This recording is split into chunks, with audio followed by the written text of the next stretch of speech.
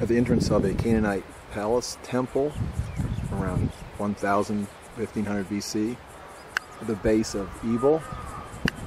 Up there is where the altar Moses built, or Joshua built when he came to the land. Shechem is right here, Canaanite palace temple, and Mount Gerizim is right up here. The Samaritans built their palace, or their temple, right here on the edge. Mount Gerizim, Shechem, and the temple, and Ebal.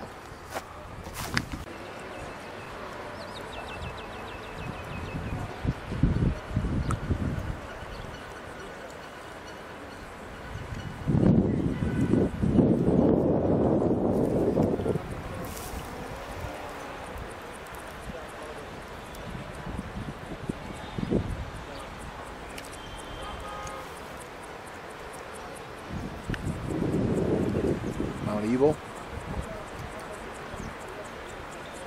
a valley in between, Mount Gerizim. The Samaritan temple stood right here on the edge. John Hyrcanus tore it down.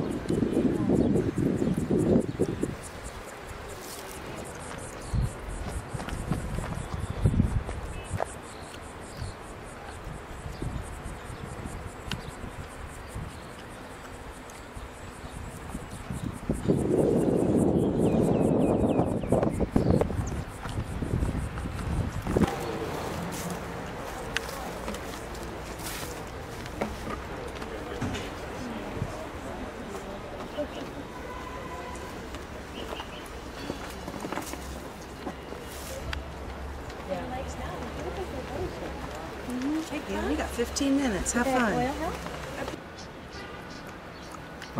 Mount Gerizim, the massive walls of Shechem.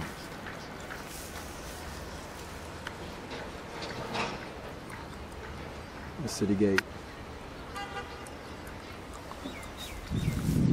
So this is where Abram comes to in Shechem. When it says the oak of Morah, it's possible this is a holy site. Well, it is a holy site. It's a temple. It's a fortress. It's got a standing stone. It's Ebal and Mount Gerizim. It's where Joshua came after Moses told him to come here. This is where he came. So this most likely had a tree, a holy tree, a sacred tree, the tree of Morah by Shechem. This is the area that Abram comes to and would have passed through this valley between Mount Gerizim and Ebal. So that's all taking place there in chapter 12, verse 6. Now, just so you can see, I've got written down there underneath that picture, Deuteronomy 11, verses 29 through 32. So this is on the other side of the Jordan when Moses was over here, and I don't want to just ramble on and keep telling details, but when Moses was camped out, there's a good chance he was camped out at Sodom, right here. Sodom was a big city that had been laid waste. It was a flat spot, and this is the high place where Moses probably set up camp, and they ended up leaving here and going across the Jordan. And that we can, Dr. Graves and those guys talk about that. This would be, because Sodom had been just wiped out and buried, but this place was a high place to look over the disc right here that led into the land. Anyway, from this point over here, Moses in Deuteronomy says this to the people right here. When the Lord your God brings you into the land that you are entering to take possession of it, you shall set the blessing on Mount Gerizim and the curse on Mount Ebal. Okay, so I got them turned around. Blessing on Mount oh yeah, no, I said it right. I said it backwards. Mount Gerizim is the blessing. Mount Ebal is the curse.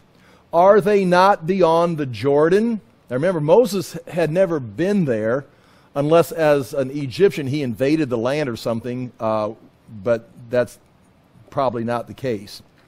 Are they not beyond the Jordan, west of the road, towards the going down of the sun in the land of the Canaanites who live in the Arabah, opposite Gilgal, beside the oak of Morah?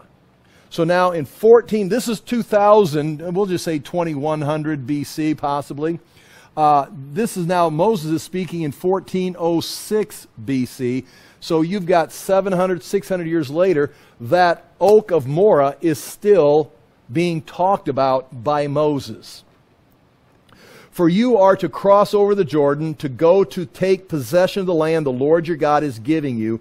And when you possess it and live in it, you shall be careful to do all the statutes and the rules that I am setting before you today. And so that's taking place in 1406 BC, and they're going to come and set up the same place at Shechem. It's just interesting. The first place that Abram goes is Shechem, after he enters the land. And the first place Israel's to go after they defeat Jericho, get past Ai, is they go to Shechem, to the same place, the tree of Morah. Probably you've got a photo of it right there as it's been built up. And once again, that's probably the retaining wall. That's not the wall of the temple. That's probably the retaining wall. And on top of that was all the pillars and the bricks and the mud clay structures. Okay, chapter 12, verse 7. Then the Lord appeared to Abram and said, to your offspring I will give this land. So he built there an altar to the Lord who had appeared to him. So at that very place, at Shechem, at the mount, the oak of Morah, right there at Shechem, God tells him, to your offspring I will give this land. And that's probably where he then builds an altar as a confirmation. Right here on that picture, he probably builds some kind of an altar there, probably beside other altars or holy place of the Canaanites, that's basically is a testimony, this is my land. And he doesn't stay, he just moves on. But then 600, 700 years later, Joshua shows right up here again at the same place. It's like, this is where Abram set up the altar when God said, this is your land. He said, okay, I claim it, it's his. And now notice how long it took. It took 600 to 700 years for his descendants to get back there to claim the land. Now you do know what's going on. God is going to talk to Abram as this story goes. He's going to say, your descendants will go to Egypt. They'll be in there for 4 generations because the sin of the Amorites or the sin of the Canaanites is not yet full. He says it's going to take 4 generations, and they're going to be down there in the land. He says they'll be there for 400 years while those 4 generations reach the place of the curse of the 4th generation, and then he wipes them off, and that's where they come in and they're going to reset the land, and you can just see God controlling history. When you look at this picture here on page 3, it's called Baal Berith. In the book of Judges, it's called Baal Berith. In fact, one of the judges goes there and is trying to find fortress there, and as he's attacking it, that's where a woman pushes a millstone off the top of the wall and crushes it, kills him. And David recounts that story. But that's in the book of Judges. It all takes place right here. So, Shechem.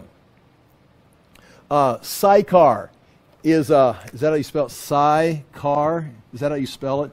In the New Testament, the woman at the well, Shechem, Sychar, the Samaritan woman, that was in this same, that's going to be a new name of the city right here.